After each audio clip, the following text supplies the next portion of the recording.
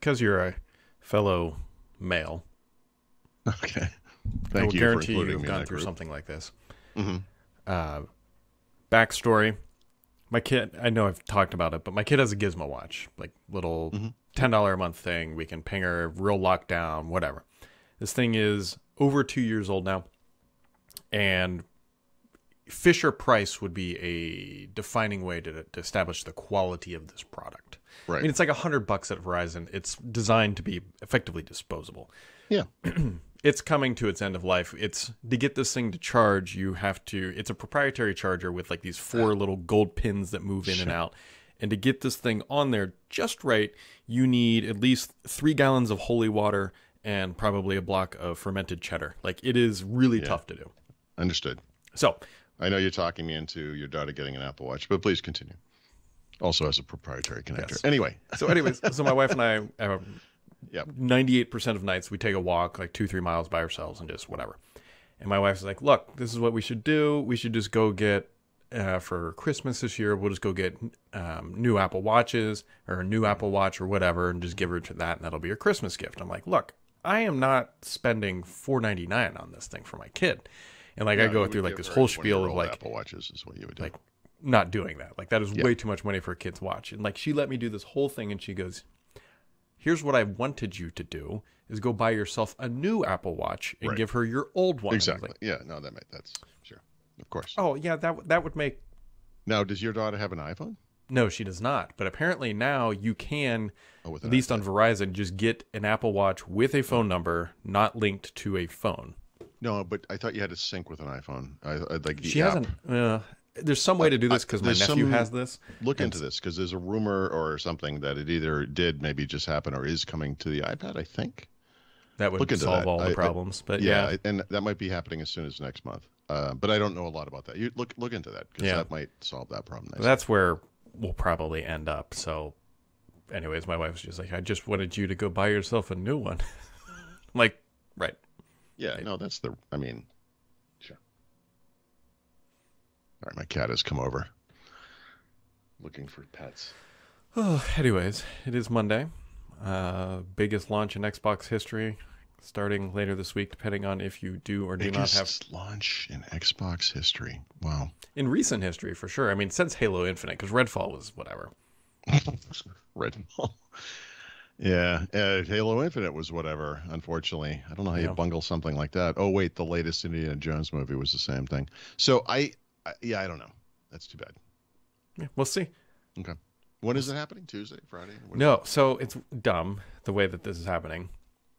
I think you can start playing it as early as Friday, depending on like if you like Game Pass pre-ordered, whatever you want to call those things. If you have Game Pass, you don't get to play it till next week. But if you bought like the whatever upgrade thing, then you can start playing I think Friday or something. When do you get to play it if you have a PlayStation, Brad? How does that work? So that's Friday. I think it's 8 p.m. Eastern time.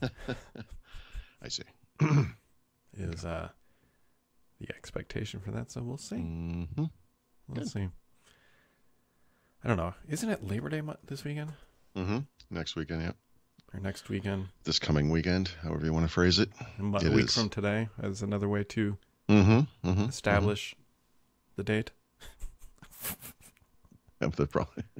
Yep, it's probably other ways too. But yes, it is coming up finally. Hold on, did you do anything this weekend? Because Microsoft sure didn't.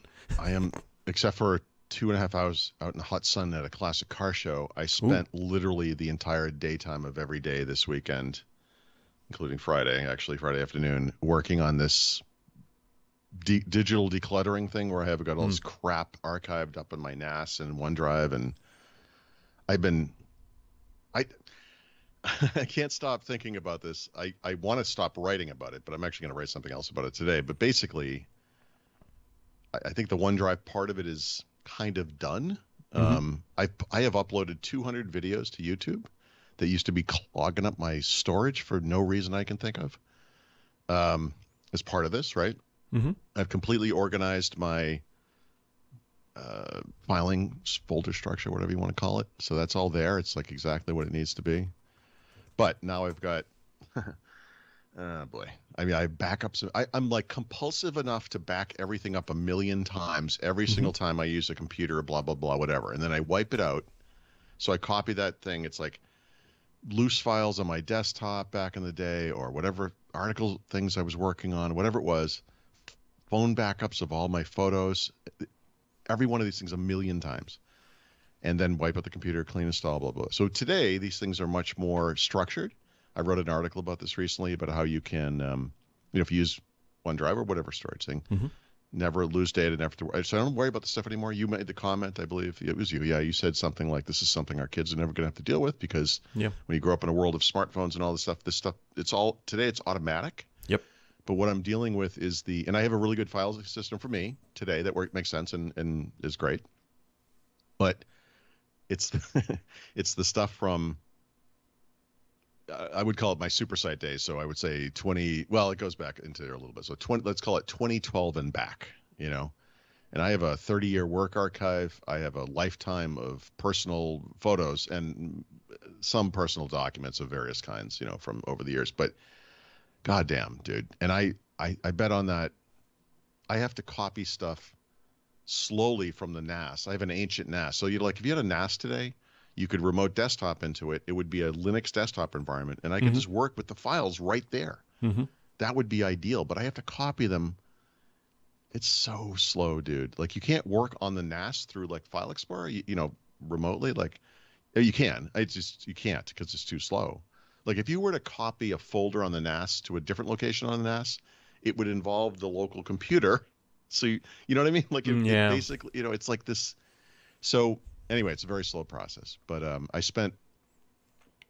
I had to move the laptop I was working on for this part of it into the room next to me. I ran the 25-foot Ethernet cable I bought from the house when I was down in the cellar, and to speed it up. And I got 60 gigabytes of stuff synced back up to OneDrive on Sunday.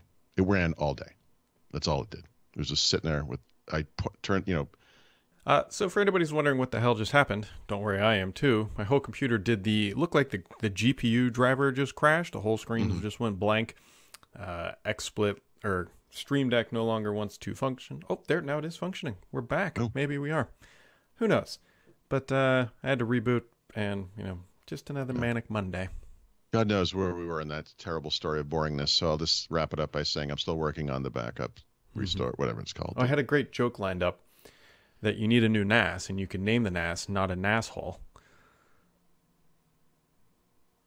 I'm not going to do that. It was just a suggestion. Yeah.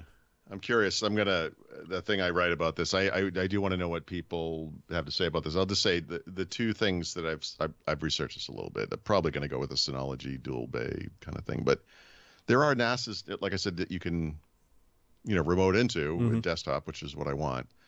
But also there are NASs that have like an HDMI port on it. You can actually just plug it into a TV and play media off of it. Now, I know you can stream over the network, but that's actually kind of desirable to go right off the device, So what you kind of need is like a home center that stores media, maybe a media home center. Yes, but it should have a remote, like a 10-foot UI, so you don't have to use a mouse. Maybe some sort of interface that's designed to also that could be easily scrolled specifically vertically. Right. Yeah. Right. That's a good idea. Yeah, I'm surprised that Microsoft never did this.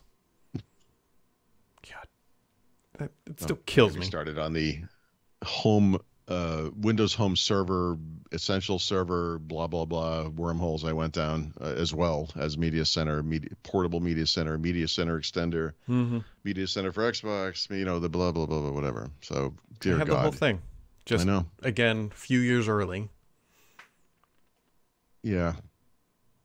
It's too bad because they could have and should have migrated that thing to a cloud solution thing, with a little box. Some sort of cloud hockey streaming puck looking something box. Maybe it connects to an Xbox controller. Maybe it doesn't. I don't know. Seems like a dead market. Who cares? As I cry myself to sleep. I know. We all do.